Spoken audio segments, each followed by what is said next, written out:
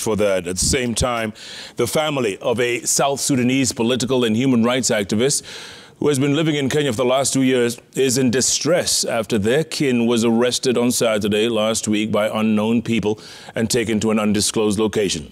Mabior Awikjok, who was seeking asylum in Kenya following a fallout with some government officials back in South Sudan, was picked up by armed people believed to be police officers from his Kangundo roadhouse in Nairobi. And as our very own Emily Jabet reports, some officers from a nearby police post claimed that detectives from the Kenya Anti-Terror Police Unit were behind the arrest. The ATPU has since denied the claims. Take a listen.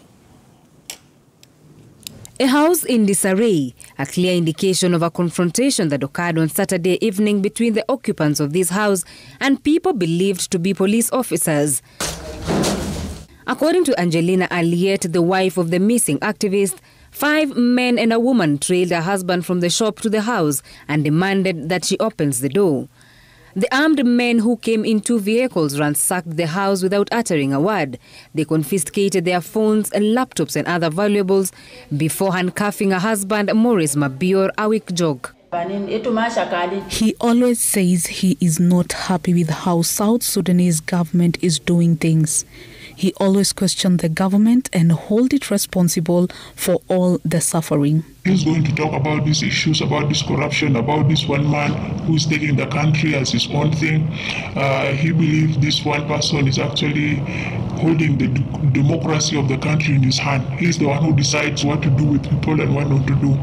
So he felt like this guy is the one destroying the country. He has been pleading with the president most of the times to actually replace him with somebody that can do better. 4 days later, the family of Mabior has no idea of his whereabouts, with a few social media posts indicating that he may have been taken back to his country.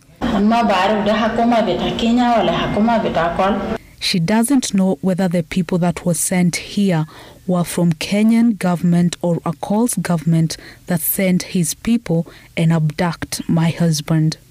They have not informed us about his arrest as the family and friends. Nobody has confirmed anything to us.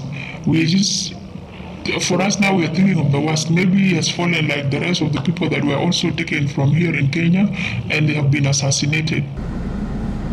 2 police officers stationed at Hurlingham East Police Post just meters from Mabior's house told Citizen TV that officers from the Anti-Terror Police Unit based in Nairobi area took Mabior. ATPU has since denied the claims. Amnesty International has since condemned Mabior's arbitrary arrest and detention. In a statement, Amnesty International Executive Director Houghton Irungu says in part, Amnesty International has documented numerous arbitrary detentions by the government of South Sudan through the National Security Service in multiple facilities where detainees are often subjected to torture and other ill treatment, some held incommunicado without access to a lawyer or family members. Irungu is calling on the Kenyan and South Sudanese authorities to get to the bottom of this. Emily Jabet, Citizen TV.